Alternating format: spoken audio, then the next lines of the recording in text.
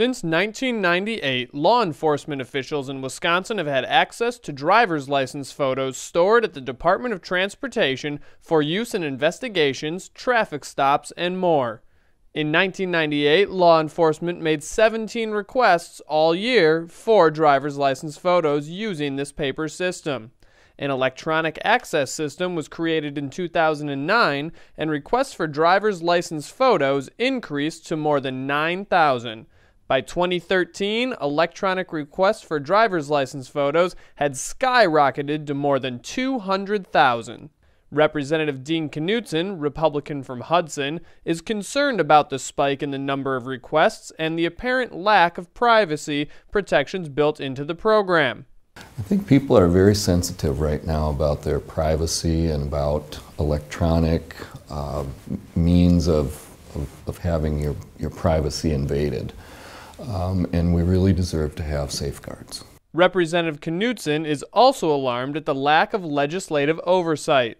DOJ said that they were prohibited from sharing information with the legislature by state law, that they could not share with me the reasons that these photos were being requested. And I think that's a problem. The law specifically prohibits the use of driver's license photos in what is called a photo array, where photos are used for a criminal lineup instead of real people. There are concerns, however, that some police officers may be in fact using driver's license photos for just that. Back when we had the written request, we also had very strong protections and controls about that they weren't to be used in what's called a photo array, which is a photo lineup situation.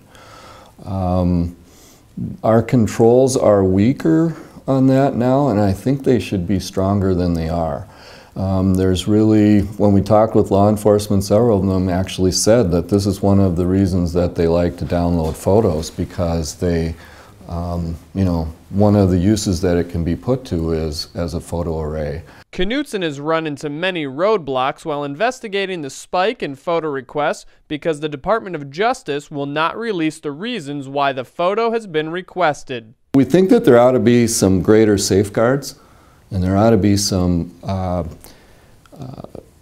legislative oversight. I think we should have specific purposes that they're going to put the photo to, that they have to check the box and say, here's why we need it.